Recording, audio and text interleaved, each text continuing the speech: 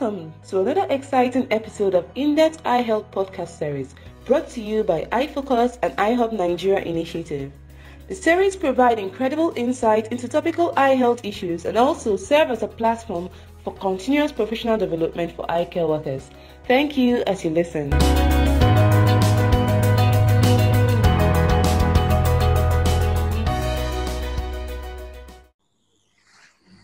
Hi everyone, I'm Dr. Ifemoye.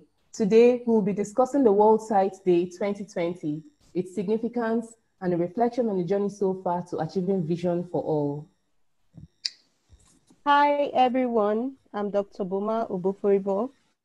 Our guest for today is Professor Folasade Akinsola, consultant ophthalmologist at the Lagos University Teaching Hospital and public health ophthalmology expert in eye care. Thank you for joining us, Ma. Thank you, Dr. Moye. I'm glad to be here with you and I appreciate your having me. Okay, thank you very much, Ma. So Thursday, October 8th is World Sight Day 2020. What is the significance of such a day? Thank you. Sight is very important to everybody. And when you talk about sight, all eyes, all ears, and are opened and are on ground. So World Sight Day has been in existence for some years now.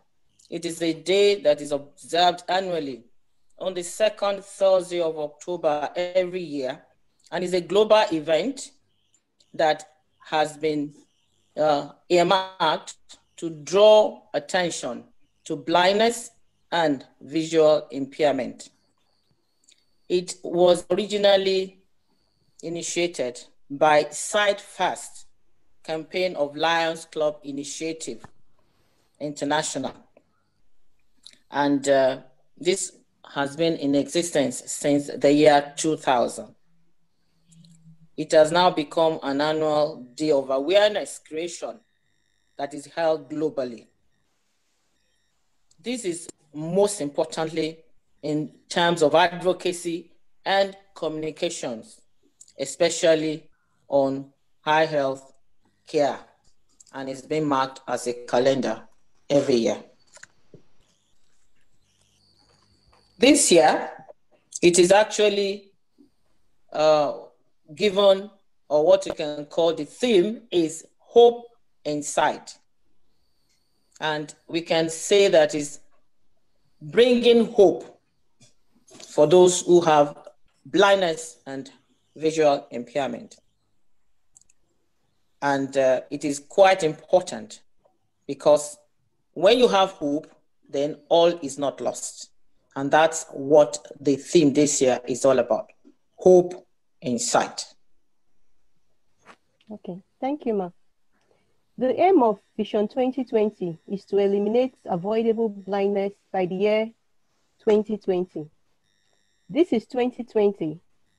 How close are we to achieving this vision at this time in terms of the causes and management? We will approach it in two parts. We'll talk about the causes. What have we achieved?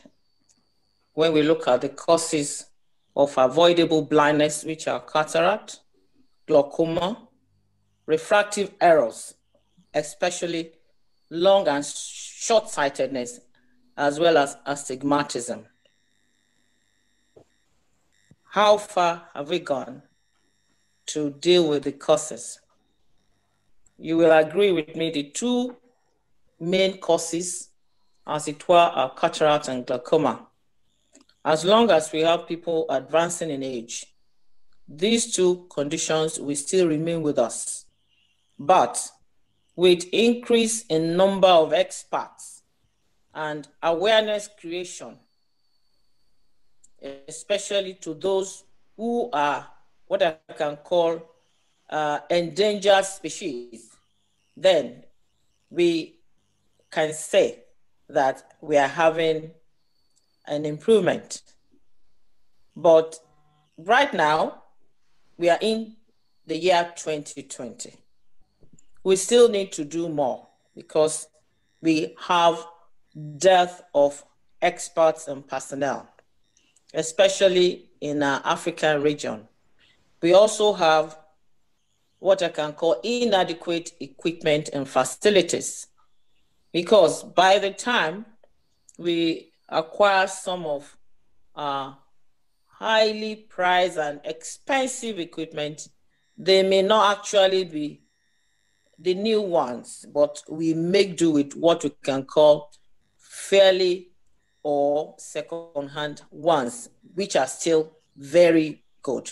But we still need to do more to encourage or kind of appeal to those who can support high healthcare so that we can actually have the best to take care of our patients. I'll go on to talk about refractive errors, which affects both adults and children.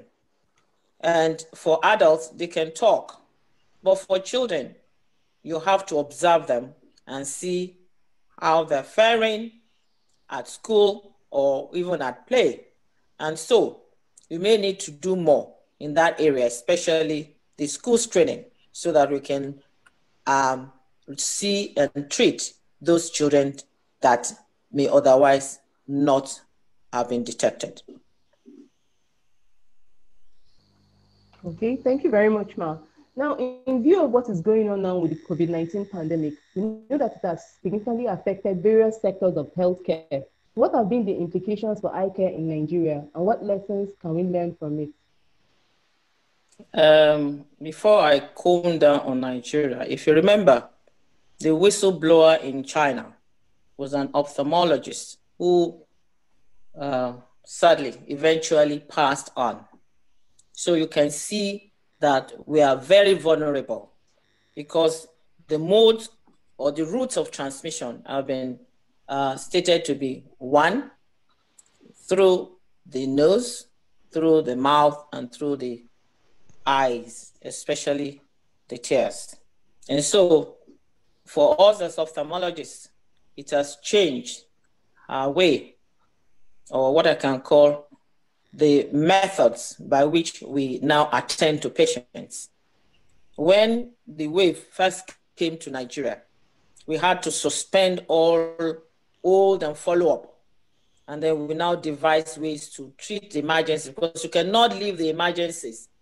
Otherwise, then we are increasing the number of what we can call avoidable blindness and visual impairment. So the country, at least on the platform of the Ophthalmological Society, we decided that we will have to take all necessary precautions.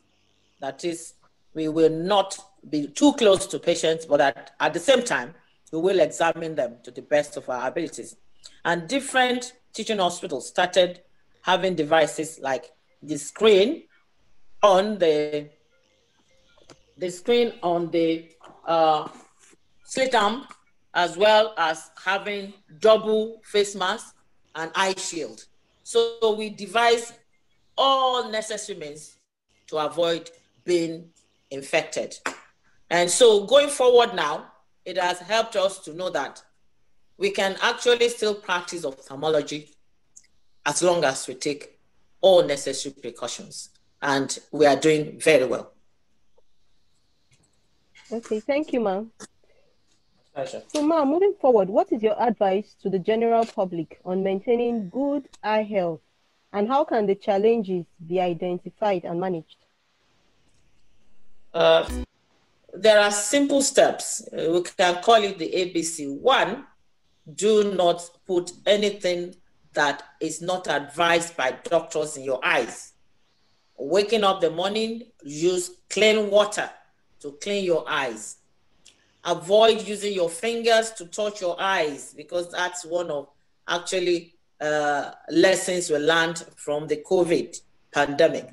Because your fingers touch different things, and by the time you now put it in your eyes, you're introducing infection, as well as making sure that you know your high healthcare personnel. And these ones are from the cheerleader, or who I can call the commander-in-chief of eye care.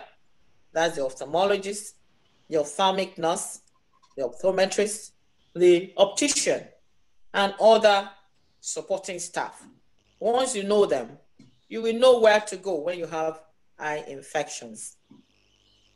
Now, I will digress to talk about government.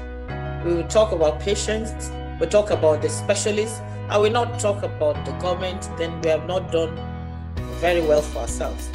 But I can now comment and say, with the desk officer at the Federal Ministry of Health, we have started seeing some improvement in high health care in Nigeria. And going forward, we will all have to put hands together, work with her, work with Ophthalmological Society of Nigeria, and then we'll see a better tomorrow for eye care in our nation. Thank you very much, Ruth, for your expert insight on this topic for World Sight Day 2020. It's been a real pleasure having you with us. My pleasure.